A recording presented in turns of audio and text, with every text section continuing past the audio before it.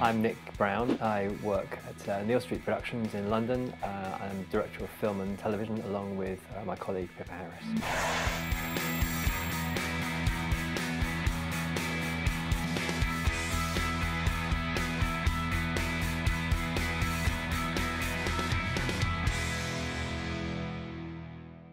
So Neal Street is an interesting production company. It's small, but quite unique in that it does film, theatre and TV. It was originally founded about 10 years, just over 10 years ago, by Sam Mendes, Pippa Harris and Cara Newling, really to focus on film and theatre, and particularly the work that Sam was doing in that area. So for many years, they were very successful in both those things, and did shows like Jarhead and Revolutionary Road and Away We Go,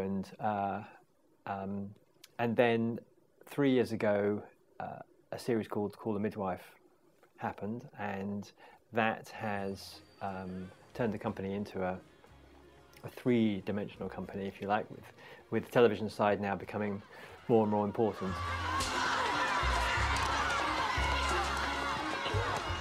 I must have been mad.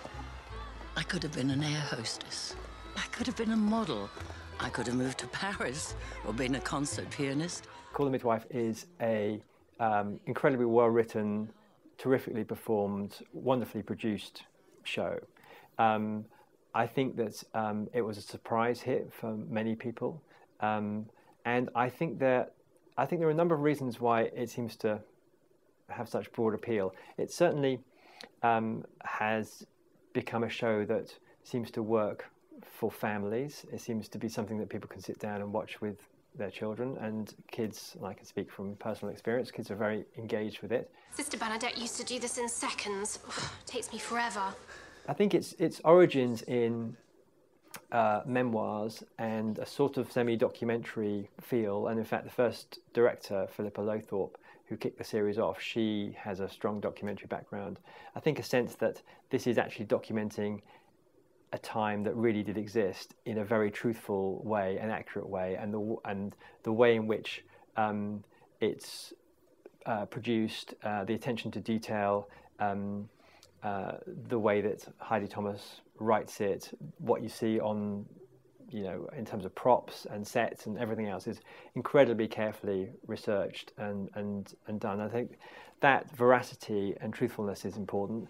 You do realise we'll be coming to inspect your marital quarters soon, chumming? Making sure they're suitable for home delivery and so forth. There is something about babies being born, life and death, that gets to the very kind of soul and core of who we are and what we are. It's something that we've all experienced in some way or other, whether we remember it or not. It's also an interesting show because it's primarily about women, and it's women and women's relationships to other women, and that's quite rare on television. I think that, together with a sense that people are doing something that they love for vocational reasons, that they have a calling, whether there's obviously the religious element to it, but a calling to care for people and look after people, and that in itself is enough. And that's, again, something that you don't see that much on television, and I think people really, really respond to. Go on and say it. I'm dying, ain't I? You got diabetes. I'm here to test your pee. But I'm on the way out. You are no nearer dying than I am. Now I want you to take this and fill it up. The arrival of TV series into the work that the company does has obviously meant there is just more to do, because they are very labour intensive, those kind of things. But I think the company is interested in doing interesting, exciting projects in whatever field they happen to crop up in, and working with talent across all of those different areas. And quite often there's interesting crossovers. There's talent who you meet doing one thing who want to do something else, and there's a transference of ideas or projects from one of those areas, from theatre to film, or TV to film, or whatever it is. So it's exciting to feel that there are no limits in that sense on what we can do in terms of the breadth. and we just try to ensure that the bar is very high, and we don't do very much, and what we do, we try to do really, really well. British drama is going through a really interesting time at the moment. I think there's a lot of excitement. I think there's a sense of potential and possibility, and what can be achieved beyond just our borders. That said, there's also just fantastic examples of quite UK-focused, domestically kind of made shows that are done really well, whether it's Broadchurch or Happy Valley, which are just fantastic examples of really high-quality writing and performance. We will find the person responsible. I promise. Beyond that, you begin to see some slightly more high-concept ideas coming through, and that's quite interesting, and people thinking that they can begin to make shows that maybe certainly can work abroad, or maybe don't even have to have a UK broadcaster as their first port of call, potentially. And that sort of internationalization, not a very nice word, but that sense that audiences around the world are interested in great stories, well told, from wherever they come from, seems to be increasing, and that's a very exciting development, I think. So I personally have a huge fondness and admiration for a show called In the Flesh, which was actually on BBC Three, which only ran for 2 short series, but was an entirely original and very clever and take on the zombie genre. What are you? Something I'd never seen before, which kind of started the story after the classic war between humans and zombies, and asked what happened when that's over and the humans have won, and how do you then deal with the aftermath. And it touched on all sorts of interesting ideas about belonging and difference and community and family, and was a very thoughtful and clever and original piece. So that's a particular favourite, but every time I see something like that coming through, you feel excited about the future of British television. We're living in a world where real monsters exist. They are not your neighbours, not your friends. They are imposters, changelings of the highest order.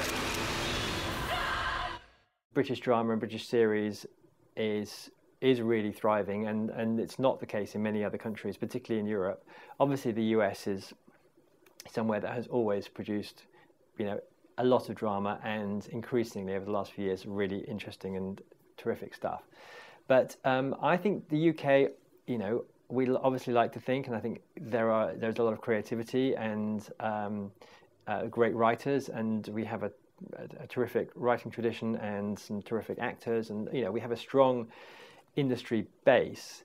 But I think that there's a few things that have obviously meant that the independent production sector in the UK, in drama but also in other genres, has really taken off in the last 10 years, and there's the whole issue of ownership of IP, and the fact that actually as an independent producer you essentially own your own IP, and that means that you have the basis to actually build a business, and not just hop from one project to the next earning some fees, but something that is longer term, where you can take more risks, where you can invest, and that's also of course attracted people to it. And we've also had recently the introduction of a TV tax credit, which sort of brings the UK into line with some of the other European countries, but that's been a great, it's a boost to the whole ambition and scale of production in the UK. In fact, the UK is overrun with work now. So the challenge is to make sure that there are sufficient people, to qualified, excellent technical people to actually support that expansion. And I think that a lot of within the independent sector as well, there's been a lot of consolidation the last few years, and companies have been bought by bigger companies and so on, and that has allowed people to look further afield and develop links, with their new companies tend to be much more international, and to think outside of the UK market. So there's a number of different things that have all come together alongside what we hope would be the a kind of natural curiosity, creativity, and talent base that exists there, to mean that actually it's become a sort of it's given it a momentum, and the whole sector and the business is really on a roll at the moment.